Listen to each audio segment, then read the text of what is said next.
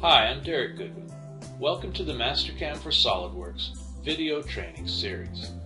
In this course, I'll show you how to design mechanical components using SolidWorks and then prepare them for manufacturing by applying toolpaths in Mastercam.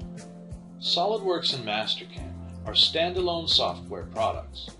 SolidWorks is the leading CAD program, which stands for Computer Aided Design. Mastercam is the leading CAM program, which stands for Computer Aided Manufacturing. Mastercam for SolidWorks is a plug-in for SolidWorks that combines the two software products into one environment.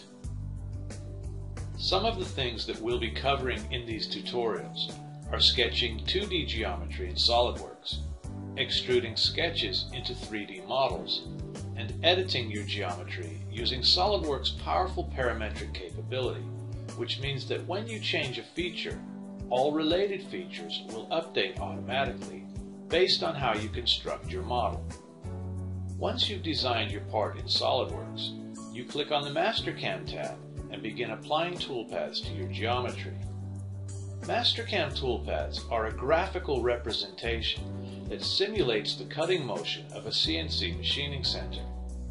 CNC machining centers use computer-generated code to drive cutting tools that sculpt very precise shapes from a variety of materials. Mastercam allows you to visualize the cutting process and to ensure that you're cutting your geometry correctly on the computer monitor, and then creates the computer code, which is known as G-code, that controls the motion of the CNC machining center.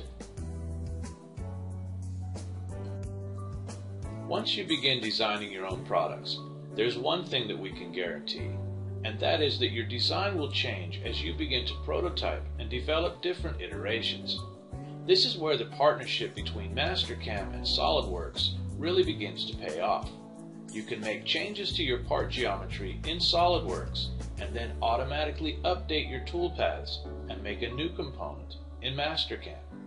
So let's get started with an overview of the SolidWorks interface. The goal when you begin to design components in SolidWorks is to build a model that can be modified as your ideas evolve.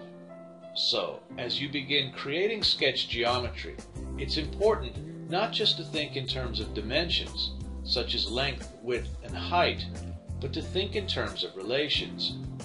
Dimensions specify how big a component will be, whereas relations define how things fit together and how they work. Every model begins with a sketch, and a sketch is just that, an outline. The sketch should contain the least amount of information necessary to define a feature. As your design evolves, don't make the sketch more complicated, just add more features. Let's get started and you'll see what I mean. In the next video, we will create the part geometry for the desk set project.